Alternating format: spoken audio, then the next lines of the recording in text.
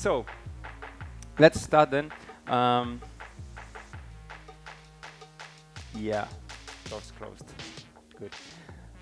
So we are going to talk today about recurrent neural networks with TensorFlow 2.0. That's the session for today. And actually, first of all, I would like to obviously thank all the organization behind this. It was fantastic. I think it was a fantastic day, right? And obviously, our company really proud of all of you guys. But with the help of Microsoft, with the help of La Universidad San Pablo, I think it has been a wonderful day.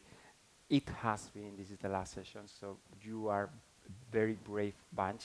So thanks for coming to this session with this title, knowing what you are coming to as the last session of the day. I think that deserves a round of applause, right? Just to start with you, so please round of yourselves. Good.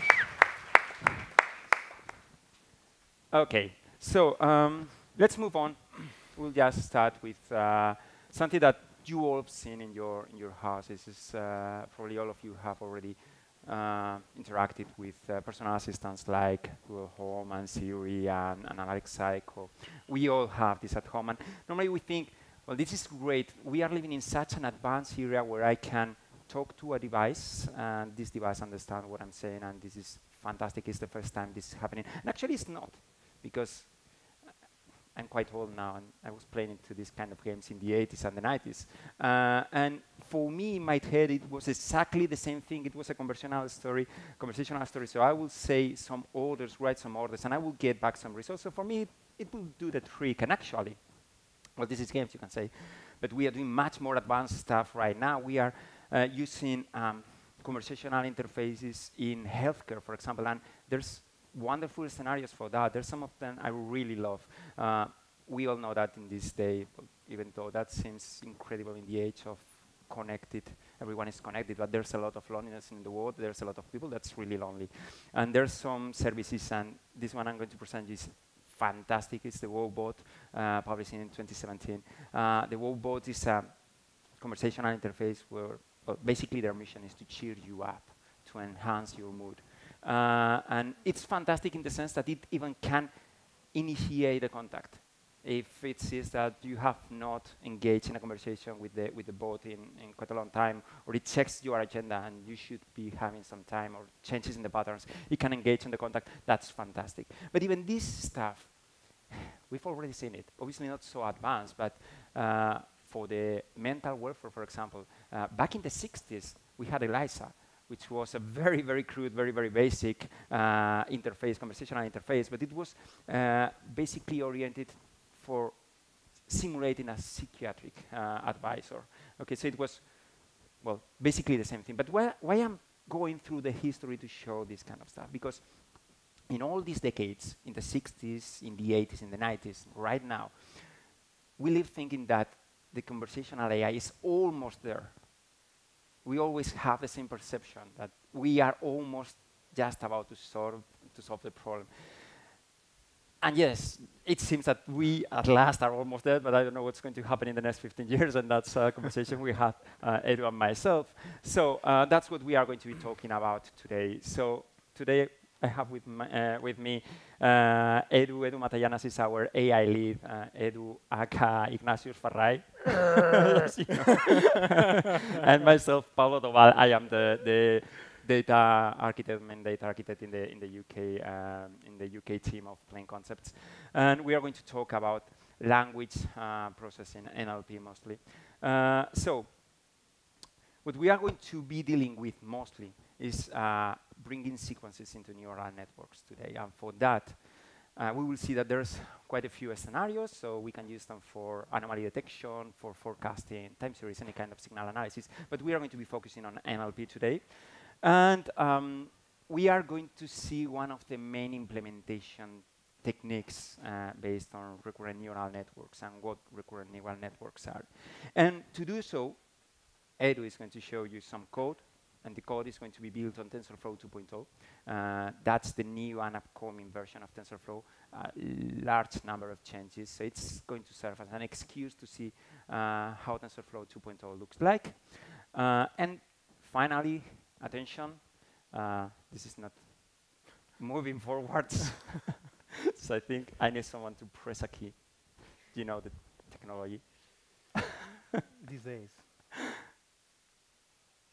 Try now. Now, so you're going to sit there, click on next, next. Yep. Good. So we are going to make some slight changes to the agenda as well. So some surprises coming, so attention to that. What we will not learn today, so this is the disappointment phase of the doggy. We are not going to talk about neural networks. I presume you already know what a neural network is. I'm not going to talk about what an autoencoder is because I presume you already know all the pieces that form neural network architecture. That doesn't mean that if you don't know anything of this, you are not going to get any benefit from this session. I hope that's not the case. But again, this is not for noises. So we are not going to get into mathematics. We are not going to get into crazy demonstrations. Not today. But what we are going to be doing is focus on, well, the new models, the new opportunities we have ahead. So we are not going to talk about TensorFlow. We are not going to talk about Python. So no code at all. The code that Edu is going to show is just going to be focused on the build of the models. And last but not least, we are not going to talk, this is probably the most important, about the Star Trek lore, because I presume that all of you obviously are Trekkies. I hope so. If you are not, then we might have some issues. So let's try to move on. Again, Edu, I think we are going to go manual. Yep. Oh, sorry. Yep. There. That's to you. Okay, that's to you. Sorry about that. As we were talking this afternoon, follow me, technology is here and it's going to be with us a lot of time. It's going to come in with us. But it's not about only technology. It's more about how can we interact with technology, right? We are also very frustrated in the past. Paulo said that machines can deceive us in the past, only just giving us some kind of languages that was trying to follow their lead. But right now, what we are thinking is more, how can we make this interaction with our artificial intelligence, right? In this film, I don't know if any of you have seen this one. It's called Hair. I don't want to make any spoilers because this is a free spoiler presentation. But we can see clearly the relationships between personal assistants and human. So in here, we can see that this personal assistant can be with the human outside in an environment, having fun. It's communicating through the camera in the pocket, and also it can talk with him through the earbud, and because it has a microphone, and he is going to talk with her as, you know, is like his colleague. So after that, I wanted to introduce this linguistic that is very special to me, not only because of his linguistics, also it's a very political image of the 90s and the 80s. But we are focusing on what is he's saying there, that language is a process that is free and is based on our freely willed. So it's very rare to how can we put this inside a machine, right? Because sometimes it can be like it never gets to the point that we wanted to just interact with it, or maybe it's just only extracting information, common information from the data that we have. So as Chomsky said there, we need to take that freely will inside our models. How to do that is an upcoming task that I hope some of you can see in this talk today. But so basically, all that Chomsky said in that blurb of talk was that this is hard, right? Yeah. Okay. Yeah. Good. Just wanted to clarify. Yeah, you know, it's like I read a lot of him, and sometimes my mind is not that good. But here you got another important person in our lives, is Doc Emmett Brown, and he said in Back into the Future that we are not ready for the fourth dimension, right? And what is that fourth dimension that he's mentioned? Time, right? Time is a sequence. When we are talking, it's kind of a sequence that words, and we contextualize it about when we are talking with the other person. We know some context, right? So how can we take that variable inside our models? Well, one answer was John Hopfield, 1982. He made these dynamic neural networks. It was like an amazing step in the run of these models. Artificial intelligence became again in the rocks in that decade. And he made a dynamics structure by taking the information from the outside to put again in the inside through a vector that is kind of a memory, right? Those feedback loops are representing that dynamics inside. So what is a recurrent neural network, and is what this talk is about? You have in there that feedback loop, okay, is going to take that information and represent kind of a state inside the network, right? So how is that done? With something that many of you maybe hate, that's mathematics. You have a lot of differential equations in there. It's kind of very complex, and maybe none of you knows about it. But if you wanted to represent a model with differential equations, you can do it. It's like, but we don't recommend it, right? Maybe we can just go for another simple approach. But these networks were conceived for tasks like signal processing or maybe forecasting, but we wanted to apply them for natural language processing. And how can we process sequence of words of text inside that? So you remember that we were talking about memory, internal state, and whatever, right? Those feedback loops can represent a short memory, and you know the best character of the films, right? This story is like the one that is representing this short memory that it has only for 2 seconds and then forget everything, right? So imagine that we have these neural networks we wanted to feed with sequence. It's very difficult to see this representation as abstract representation with that feedback loop. So we wanted to unroll them and see how can we put text inside it, right? So imagine that we have those units there that are putting text inside, and we are processing it through the entire sequence, right? We are extracting information inside and get it through a thought vector and extracting all that context and generate there a simple output that we wanted. We are translating text with a machine.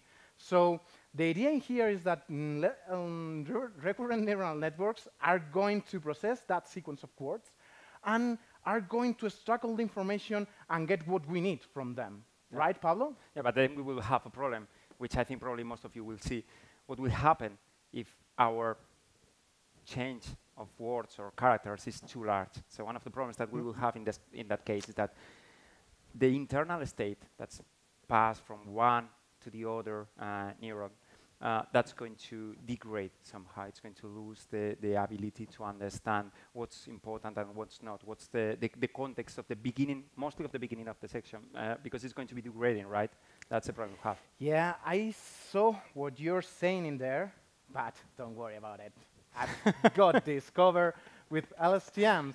Here is those are the acronyms from long short-term memory, right? So what is special about this recurrent neural network?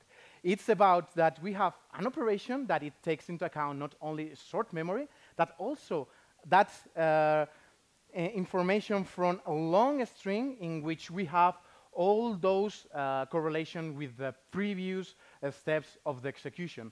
So we have like 3 functions in one. We have a forget gate to just take out the information or grade the information that we want from the past. Another update one that is only taking the last part, that is that short term. And finally, an output that is going to fire this LSTM cell, right? So those are the ones that are going to take into account that relationship from long strings of text. So, but how can we just take this inside of recurrent neural networks? Because right now what we are seeing is, okay, we are putting inside a model, a recurrent neural network, but how can we put that, Pablo? I don't really know what to do with that. This is the first time we're talking about this, as you can see.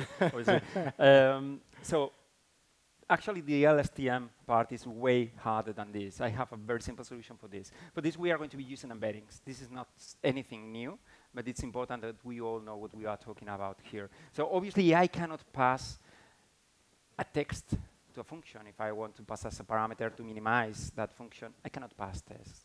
So I need to find a numerical representation of each of the words in my corpus. So what I'm going to do is create a very large dimensional space, actually as large as number of words I have in my whole corpus. So for example, if I'm reading all the different words in all the articles from Wikipedia in English, we are talking about some 50K words, so 50,000 dimensions. So what I'm going to be creating then is a 50,000 dimension space, and each word is going to be a number, actually a vector of 50,000 values. One of the values is itself, it's 1, it's the number. It's so as close as possible as itself, because it's the same word. But the rest of the 49,999 different components, dimensions in the vector, is going to be the rest of the words in my corpus, and the semantic distance, how likely they are close together in my whole set of documents. So basically what I'm building is a numerical representation of all my words, and also some semantics of the words, which words come together, which words are related, which is quite amazing, quite powerful. And then I have a vector I can pass to my models. So that's pretty easy to use then. So you have your vector. Whoa, so as we see before, we needed a model to pass text, so we can just extract some kind of tags from that. We have a classification problem in there. We need to extract that information from a text, and we see word embeddings to pass from text to a higher dimensionality that our networks can understand, right? So we have our little Frankenstein there.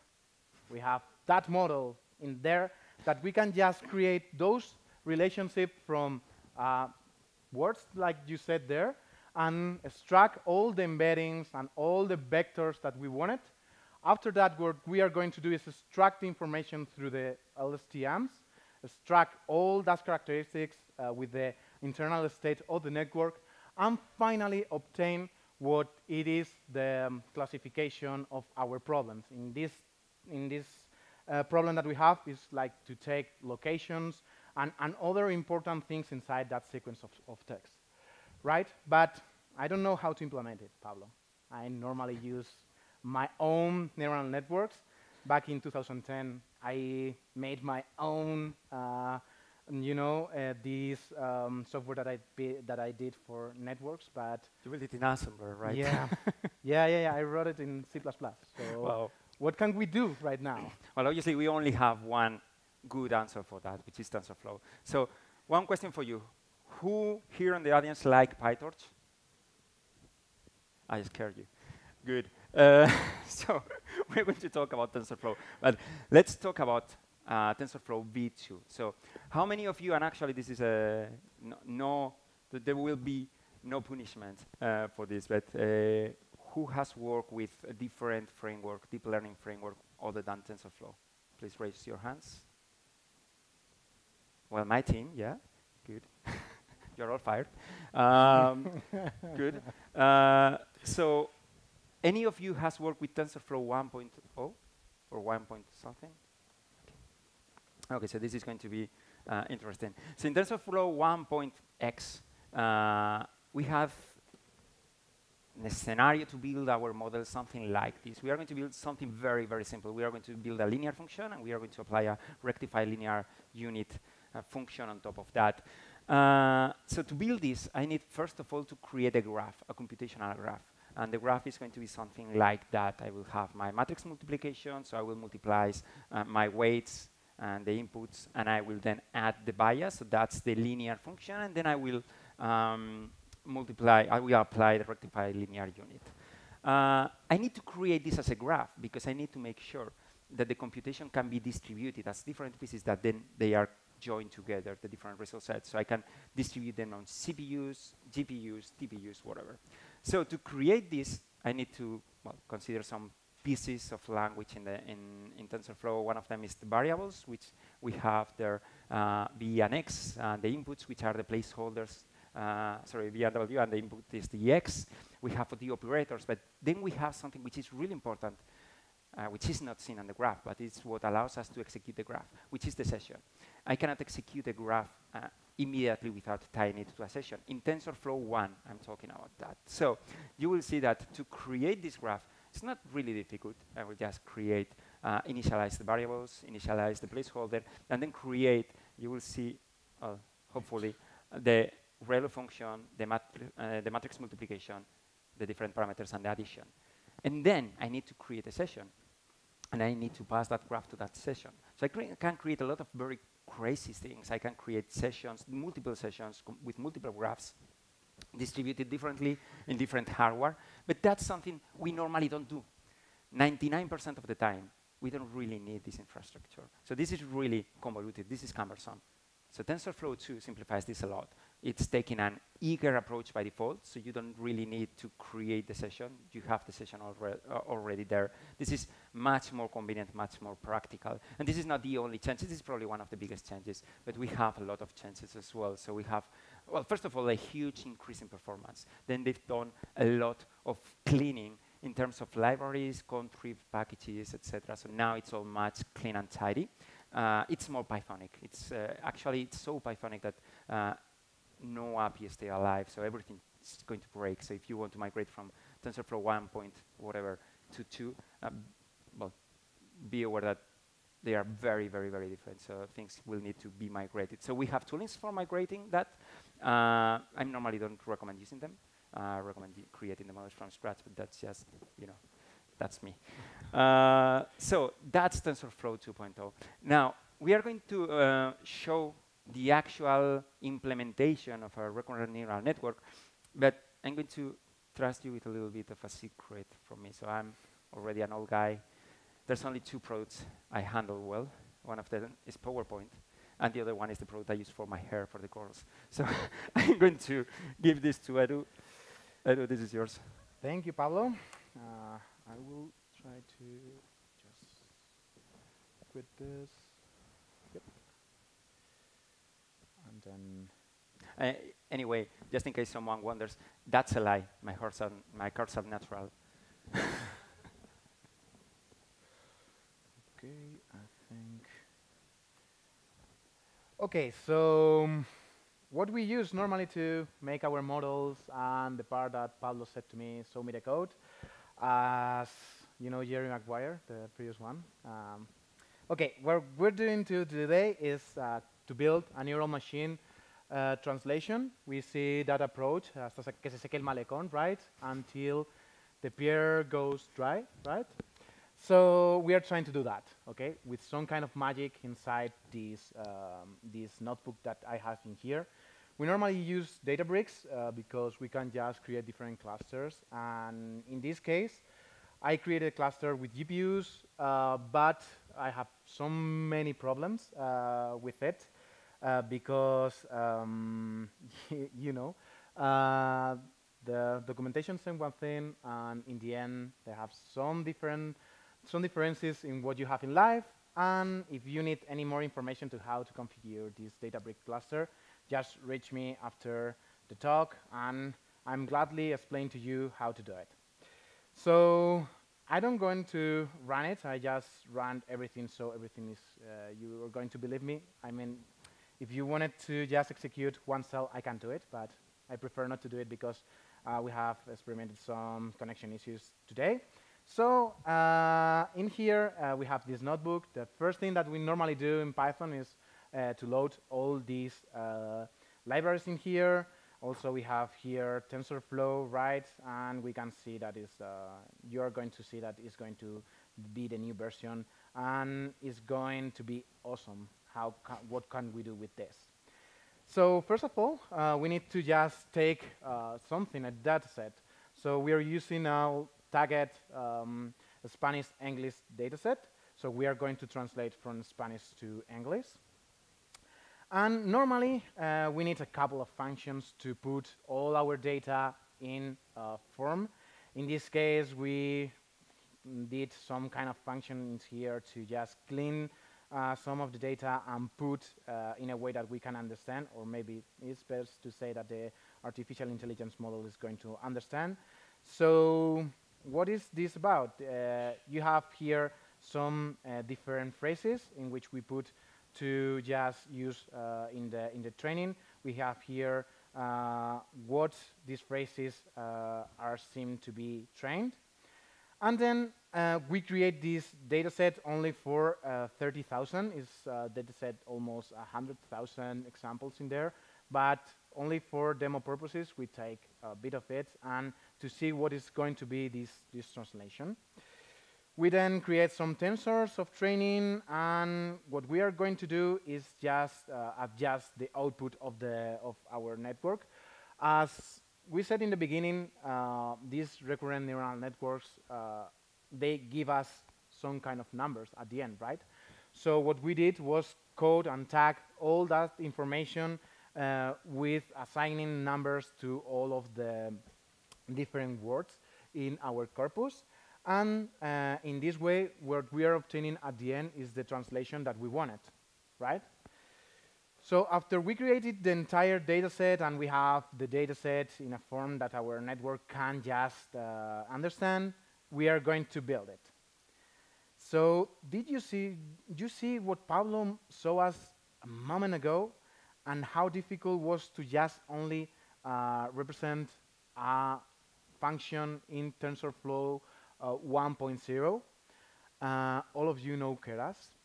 This is how this TensorFlow 2 creates models. It's so simple. Right now, it's just only 6 lines of code.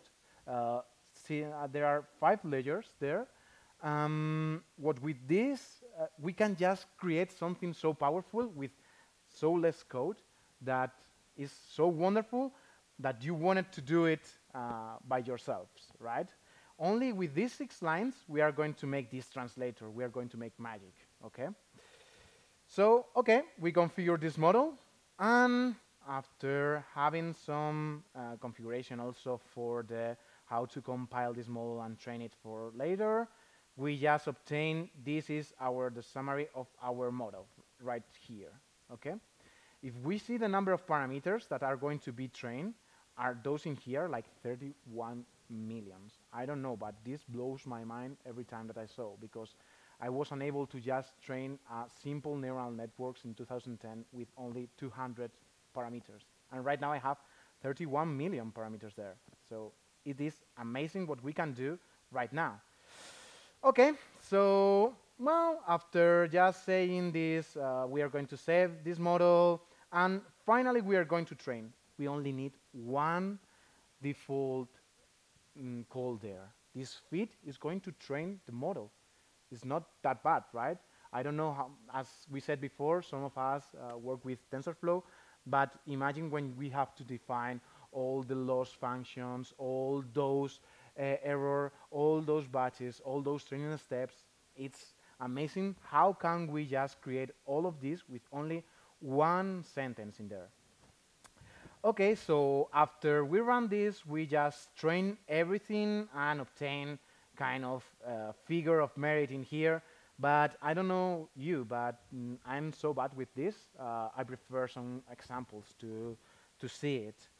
So how about, as this dataset didn't have the hasta que se seque el malecón, we are going to just use another thing. We are going to just pass a phrase, a normal phrase there, and see what is this translation. In there we can see that this model is perfectly extracting the structure of the phrase, and it is able to identify all the sequence that we are passing through it and translate perfectly in a new one in here, okay? But in addition, it is not only for, these are simple phrases, right? And maybe it is very simple. Our model didn't reach a stage of we are successful to say that we can put this in production. So normally what we did is just to study a bit more and create more complex structures, right? And as we see these 6 lines model in there, I wanted to explain how it's inside that model also with the new model that we wanted to study is the model with attention, right? What is that? In here, we can see that we have like different units, right? The blue ones, red ones, and another that are like in gold. The blue ones are the ones extracting all the information from the input text. In this case, is English, and is extracting that information. And so, in some part of that diagram, we are processing it in a context vector. Okay. What is that? This context vector is what it's going to do is just select from the vectors that is coming from this model the ones that has more importance in the output. So it can translate quicker and train quicker our network. In this case, we are translating from English to French, but I wanted to continue with our Spanish to English example. So we are storing in this context vector as in the recurrent neural network that kind of a store inside the feedback. We are doing the same thing with this context vector, but also is extracting the more important words inside it. Okay, so this is what is the blue ones are called encoders. The red ones are called decoders. And that was the previous LSTM's layers that we put previously. And then we have an attention layer in which we are extracting that information, and it is defined. Here I have the code also, but I wanted to just show lines and everything.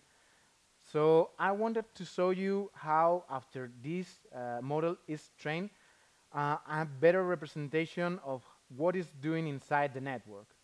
So imagine that we have this, again, our phrase here, hace mucho frío, aquí. So how is the network extracting all this information? So in here, we have a matrix in there in which we can see the correspondence, the correspondency between different vocabulary words of both languages. English in one side, Spanish in the other one. So from here, the ones that are brighter are the ones that are more focused on the attention layer, and are the ones that have been extracted there to just translate the ones from English to Spanish. Okay? But in this case, this phrasing here is really common. Maybe it has a very common structure. Also, normally we put something like an intensifier and an adjective there. So what happens if we just alter this structure, or we use other vocabulary that we didn't train, or maybe it's not even tested, because what we are going to test, or this data set was tested for subject, verb, and the rest of complements. But in here, we are only putting some kind of subject in there. So the problem is that, okay, it recognizes something in here, but it's not able to create that correlationship and have an orthogonal matrix in there to just decode perfectly into the translation. So how can we fix it? Maybe train with other structure, enrich our data sets, or maybe could be another thing, I don't know. We will have to study this more in detail. So that was the part of the code that I wanted to show. Good. That's not bad at all. So just as a little bit of a summary there, 3 things I think that are really important. First of all, TensorFlow 2.0. You can see that it really simplifies our lives. Second, the fact that even a very simple model without attention is able to capture the semantic of the language, the grammatic of the language. We have not taught anything about verbs, subjects, or grammatics. Just learn how it works. I think it's quite amazing. And fourth, the addition of attention, which is going to put the focus in the correct parts of the sentences that need to be analyzed. I think it's all quite interesting. But I'm not really that impressed. I'm not really that impressed, because we can improve that. LSTMs have a couple of drawbacks. First of all, the fact that they are sequential. By nature, being sequential means that you cannot parallelize inside a given sample. And actually, this is going to impact as well in the inference phase. And secondly, we are working with a very large memory footprint. So this creates a lot of issues in parallelizing across the data sets. So, well, they are great, and they definitely were a great improvement. The behavior of the forget gate, things like that we have spoken, they are amazing. But we have new things that I think you will enjoy. Transformers, obviously. Optimus Prime. Transformers are something really new. We're talking about June 2017. So it's 2 years old. And actually, there have been a couple of implementations in addition to this, BERT and so on. But this is really amazing. So a white paper was published in, again, June 2017 by Google. It's Attention is All You Need. It's a pivotal paper. It's something you really, if you are interested in NLP, you really want to read that paper. And if you don't want to read that paper because it's far from your grasp for whatever reason, just go to the internet. There's a lot of dissections of the paper that explains it little by little, and it's quite amazing. That was the idea for the talk today, by the way. I was convinced that it was not a good idea, so we trimmed down the session a little bit. So I'm going to just focus on the basics. And the basics is, first of all, this is not a recurrent neural network. That's the surprise we were talking in the beginning. We are not going to work with sequences. We are going to work with one very special encoder, one very special decoder, and this is going to do the work for us. So how this is going to be working? Well, first of all, it's going to work very well. So in terms of performance, and I'm not talking about the speed of training or the speed of inference, I'm talking about the performance against some baseline analytics, some baseline metrics that we are using for challenges of machine translation kind. When it was published, it was the best by a very far margin. So we were talking about RNNs. There were other approaches, and actually some of the best approaches is, you can see here, were convolutional neural network approaches, but this improves the performance of any convolutional neural network approach or any RNN-based approach.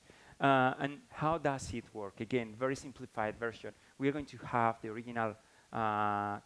original sentence coming into our encoder. We are going to have the part of the sentence we have already translated going into the decoder, the input decoder. And this is going to basically use some self-attention layers. This is going to feed this in another self-attention layer in the decoder, which is going to select the right combination of encoders and decoders, because we will have several encoders and decoders working in parallel, which is, by the way, one of the great things that the model throw into the wild. And then we will just have a softmax, which is going to classify the more likely word in our entire 50K number of words in our dictionary, in our corpus. So this is basically how it's going to work. So if you think this is complex, please thank Sedu, who convinced me not to go into the details, by the way. So according to some of the faces I'm seeing here, I think they are deeply thankful. So the point here is transformers are amazing. Transformers are really a change in the state of the art. And right now they are being used not only for machine learning translation or for automated translation, but for other scenarios, including video and audio processing in real time, which are quite amazing. You can actually take a look into them, into the library Tensor by Google. There's a lot of pretty good materials there. There's one piece I want to put a little bit of a focus. It's just 10 seconds, but the self-attention, it's something that you really want to take a look into. It's going to basically select what's going to be the most relevant part. It's actually, the goal of it is going to be very similar to the forget gate into the LSTMs. It's going to select what's really important and what's really going to be contributing. But it's, well, a different technique, really interesting.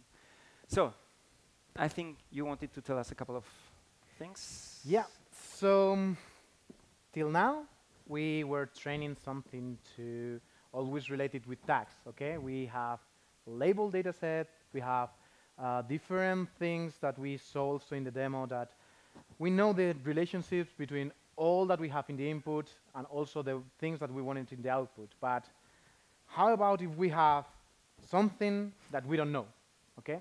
Imagine that a Klingon wanted to talk to a Vulcan. We really don't know about how we're going to communicate, right? So if we don't have the faintest idea of how to translate this, how can we do it? Okay, one approach. Yeah, I like it.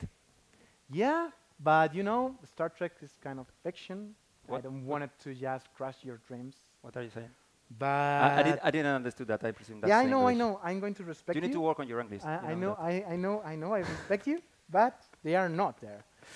So how can we build this with our own things right now? So we were thinking this, right, encoding things, and what Paulo said about word embeddings, that it has all these representations inside of a corpus, not only one word, also the representation from different words, right, and the relationship between them. Imagine that you have two similar languages, not in words, but more in culture things, right? Imagine French and English, or maybe German and French, or us Spaniards with English. And we wanted to, and we don't know the relationship between the different languages, right? We can create a model, okay, that can infer that relationship from there. We can just encode that relationship about the differences and also the relationship between the different things, and create an agnostic language model that can be like just make a transformation in the matrix space, okay? It's like you have a huge matrix and a place or do some kind of rotation, or maybe apply that mathematical operation. I don't know if you like it. Well, I might like it. I don't understand it. But the thing is, let me put it on my context here, okay? So I am on the Voyager, on the Delta Quadrant, looking at the stars. So I take a snapshot of that stars. And I'm on the Enterprise, on the Alpha Quadrant. And I'm looking at the stars, different perspective. So what you're implying is that we can shape the cloud of stars, find the correct rotation, point, make them one on top of the other, and that's going to allow us to use the same embeddings and then use the words from one of the embeddings, the words from the other, right? Sure. And you tell me that Star Wars doesn't help. Yeah, that's it. You can just navigate right now as you navigate through space, you can do it through words. Okay, now this is really interesting. What we are implying here is that if I understand one language, and I have the embeddings of one language, and there's another language I don't have any idea at all, I've never heard, I might have the same embeddings applied to this other one. And if I know one word, and I know this is in proximity to other ones, I can infer the other ones quite easily. So I can learn with no tags, with no annotations, a new language. But obviously that will be massively dependent on the culture, because I expect in the Amazons this is not going to work correctly, right? Yeah, because maybe they didn't know the word mobile phone, or they didn't know that, or even they can create new colors, because in the jungle they need it for communicate with the other persons inside the tribe. So yeah, it's kind of dependent. But okay, you said that, but I wanted to go beyond that words. Wow. Okay? So imagine this, right? Imagine that we have a language and another language. We can create something that can extract that information, okay? We can create something that can extract something from English to English, something from Spanish to Spanish. And how about if we just swap those last parts, right? We can just create something like this. So what we are doing is just, as Mariano Rajoy suggested a couple of years ago, machines that are building machines, right? We just make the machine to infer the relationship of the different languages and then swap them. So you can go inside and just create your own translation from the different languages there. So it's amazing. And thanks all to Mariano Rajoy to inspire us to do this and put us the challenge to do it. Again, just to translate, talking about translation into English, actually. Basically, what we are implying is if we learn how to translate from English to Spanish, then we can do the reverse path automatically, and this is amazing. Okay, and this is being done. And I don't know if you can say something about this. Yeah, I really like this one. This is machine reading comprehension is in nature a kind of problems which try to extract actual knowledge out from the texts.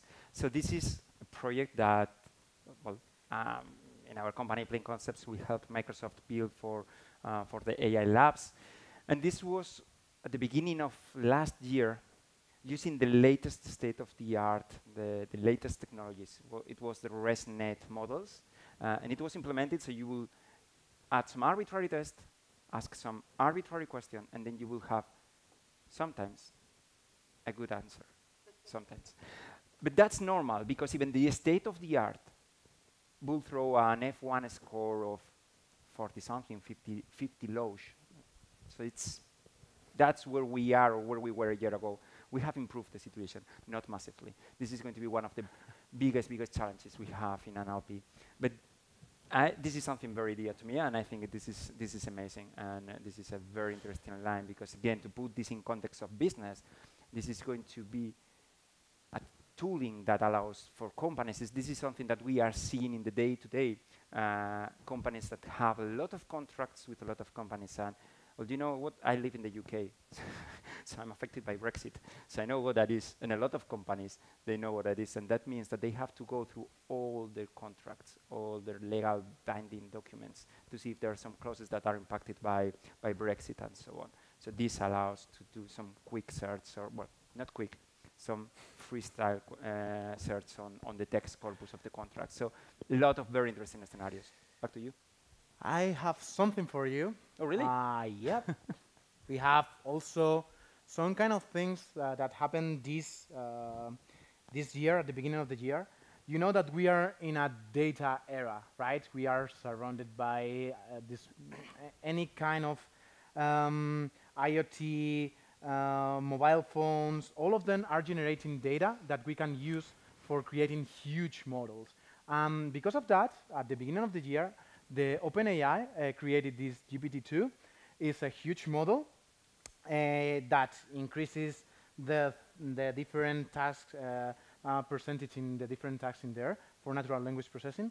But the idea that they had was, how about if we just can train something from all the massive data that we have right now, and what can we do with that? Because the idea is, as that graph is in there, is if we put more data inside those models, it can be maybe surpass a human. I'm not so optimistic. Maybe Pablo really like it, because we are approaching a Star Trek scenario, but I don't think that only data is going to give us that key. So this was very controversial. We have kind of different things. The headlines were a little bit. Also, it worried a lot of people, but my favorite is this one. It's going to break internet. Yeah, but what do we say about that? Not today, Pablo. Not today. So remember, we just talk about natural language processing, but we are in there. But there's a lot of things that it can be done for supporting not only our curiosity, also a lot of tasks in there that can be used to increase the different parts of our different businesses. And also it can be used, but it presents some tasks that are not yet solved. Those are the challenges that also we are focusing in there. For me, one special one is the context when we talk, because maybe don't you know, but bots and also the half duplex thing that have Google in there, it's something amazing. It can deceive us that is understanding us, but something happening there that is not creating those interactions that we said from the beginning in the Hair movie. So the end game in here is that we need some kind of AI that can be generalized. It can not only apply for one scenario, it can apply for many different problems, and it can solve not only just the translation, maybe the translation and comprehend that someone is asking the model to translate something to any of the languages that are available. So that is the next step that is going to face this artificial intelligence, and I'm really optimistic.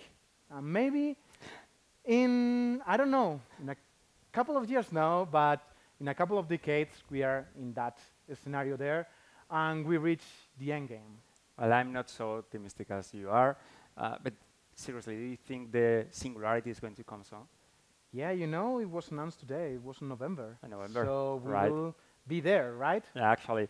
So if you're Not interested right. in this kind of stuff, I don't know if you've been to the keynote, to Pablo's keynote, but we are going to start holding a very large event, only pure data and AI and ML. It was announced today. It's going to be the Singularity Tech Journey. So if you're interested into the actual nuts and bolts of these very highly technical workshops, talks, and business sessions as well, that's going to be happening in November, and we are going to be there, so it will be great to meet you there. So I think that's it. Do you have questions about the session? Any comments, your opinions? Nothing really? Well, I have to tell you something. I don't really mind if you don't have any question, because just being here for the whole hour, last session of the day, again, kudos to you. That's awesome. So, good. So, last round of thanks for the organizers and a very, very special dear friend, Gino, hasta que se seque el malecón. We have here Jacob. Okay, thank you. I do.